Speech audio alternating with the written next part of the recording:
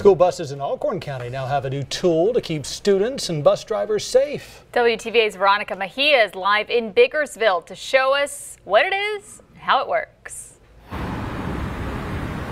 People generally know when school buses run their routes.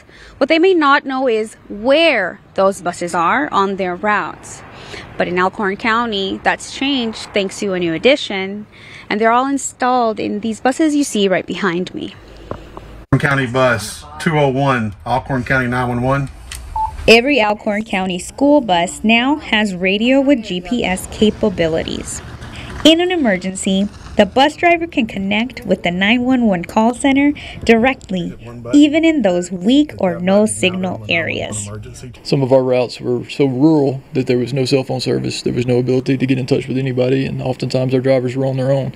County Emergency Management Coordinator Kim McCreelis says there have been times where bus drivers did not know exactly where they were, and this new tool is a major help. We know exactly where the buses are, we know when they're leaving, and one of the best things about it is we can pinpoint them.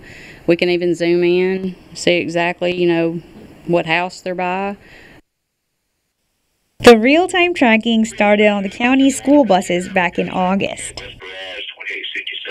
I think it should be kind of a standard, because what's more important than our children on the buses on the roads? And School District Transportation Director Randy Holt told me there's something else on 3 of the buses. Cameras. 3 inside the bus, 1 on the outside near the stop flag. We are constantly trying to find ways, even if it's outside the box, to find ways to keep students safer, whether that's traveling to and from school or in the school buildings. The district got those 3 new buses with cameras back in January. It expects 6 more of those same buses in the next 2 years. Live in Bakersville, Veronica Mejia, WTVA 9 News.